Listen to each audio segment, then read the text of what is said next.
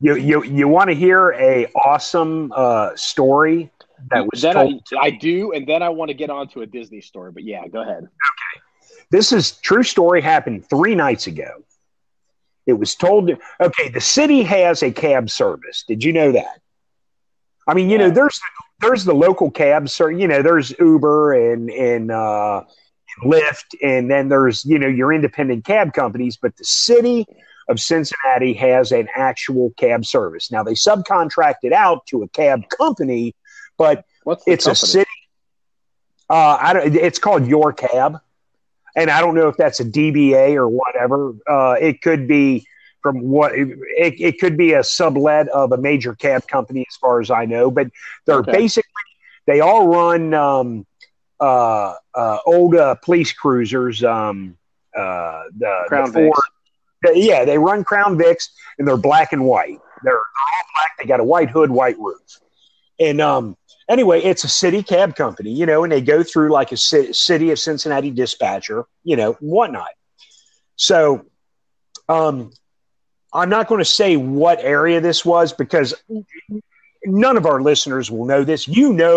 If I told you where it was, you would know exactly where it is. You'd be like, oh, yeah, shit. Yeah.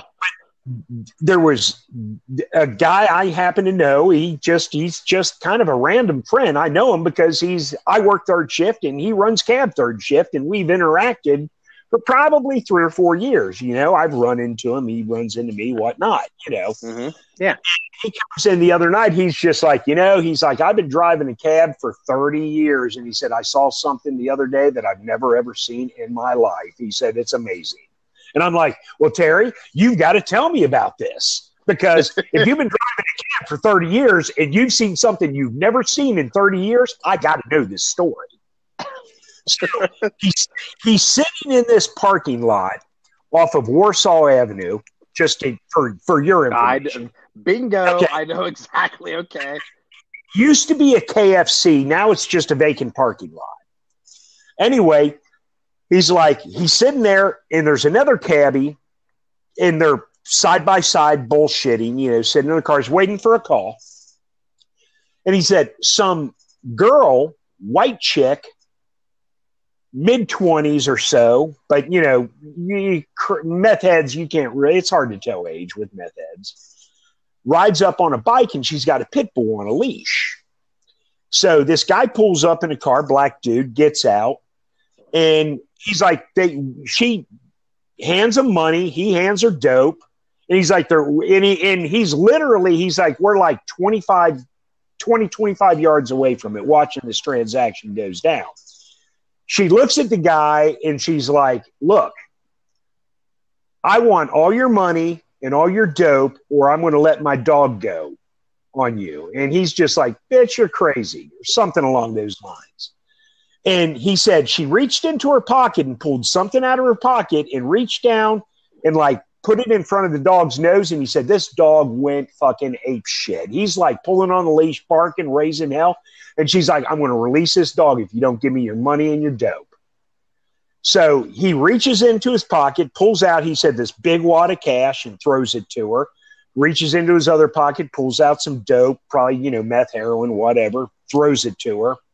She picks it up off the ground. She's like, I know you got a gun in your pocket. I want your gun, or I'm going to release the dog. And he's like, bitch, I'm going to kill you. You are dead.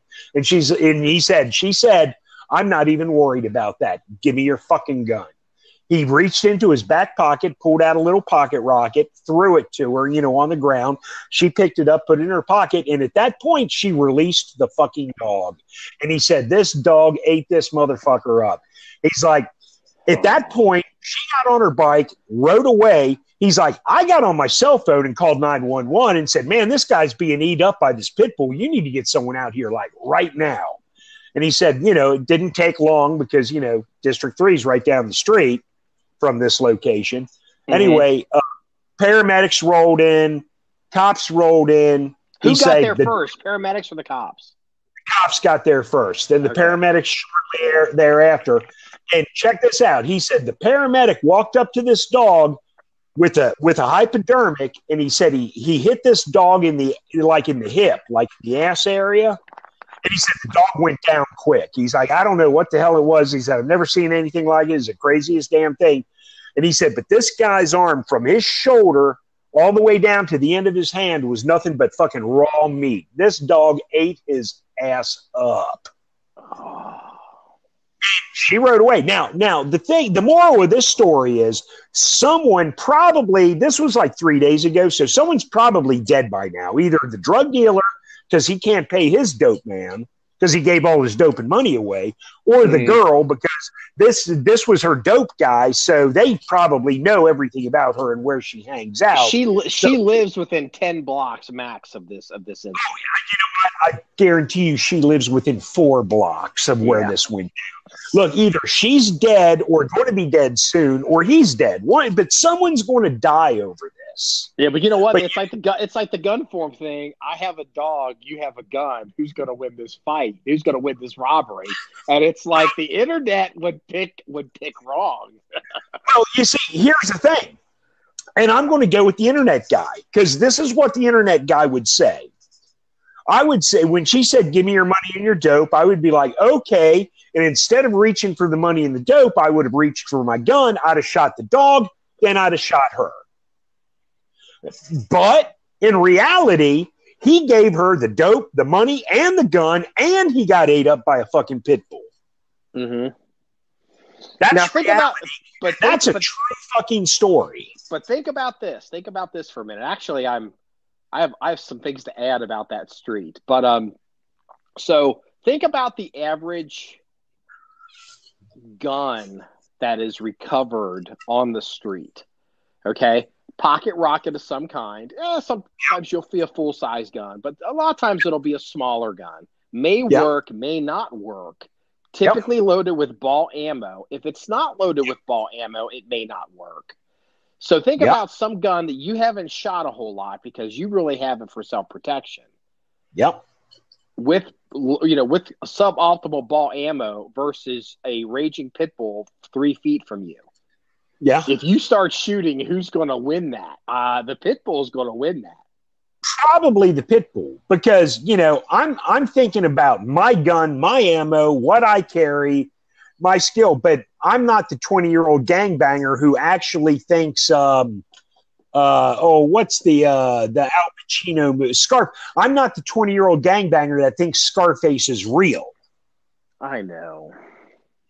I mean, but at the end of the day, the guy got his arm chewed up, and as long as his dope guy doesn't kill him over the whole situation, he's probably better off giving her the shit and going on. Because you're better off, because if you have to shoot this girl and kill her, then you attract so much heat. Basically, we'll settle this later. Exactly. And if he doesn't end up dying in the situation, she eventually will. If she's not already dead, she will be dead soon. And that may sound callous, but that's street fucking justice. I wonder where she got the dog from. Oh, man, everyone in Price Hill has pit bulls. I know they – well, hey, by the way, remember how you said you weren't going to say the neighborhood? You named the street and the neighborhood, and I am not going to edit that shit out either. No, hold on a second. I don't really care about naming the street in the neighborhood. I'm just saying that 99.9999% of our listeners won't have any clue what I'm talking about because, they don't know. Is that White Castle still over there on Warsaw Avenue? Yeah, and I'll tell you what, you take your life into your hands every time you go in there and order a freaking slider. Oh, that White Castle was a place where I am intimately familiar with stolen guns were sold out of that White Castle parking lot. Yeah. And we'll just leave it at that. As a matter of fact, a Glock 10 millimeter Model 20 was sold out of that parking lot. Yeah, so how's that for pocket rockets?